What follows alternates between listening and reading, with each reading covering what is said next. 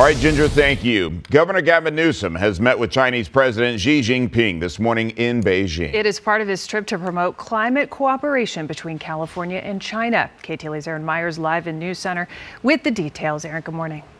Good morning to you both. Today is the governor's third day of a week-long tour of China where he is pushing climate cooperation. Today he met with Chinese President Xi Jinping and other top officials. He has been greeted warmly on his visit, even though there have been heightened tensions between China and the United States over the years. Now in a photo you can see Governor Newsom and the Chinese president in their meeting, which took place this afternoon in Beijing. They discussed how California and China can continue to work together to advance climate action, promote economic development and tourism, and strengthen cultural ties. He also reiterated how important China is in the world's efforts to reduce pollution.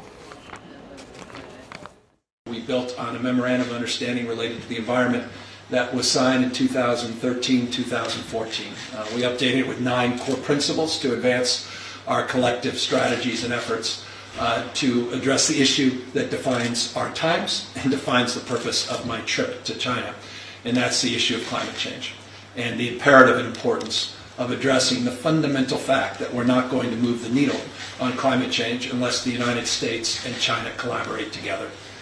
China has said that they are willing to work with the United States to advance mutually beneficial cooperation, to manage their differences, and to meet global challenges, among other things, so both countries and the world benefit. The governor speaking out on the relationship as well in a meeting with Chinese Foreign Minister Wang Yi today.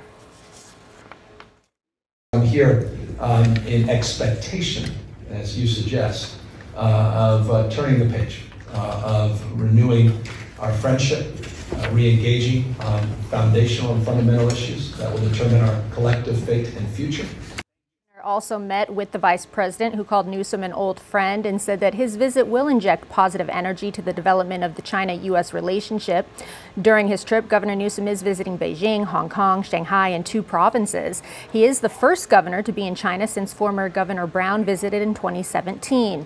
But the trip has come with bipartisan criticism. According to NBC News, the 2 countries are at odds over things such as trade and technology, human rights violations, another issue which is something Governor Newsom said was discussed during his trip.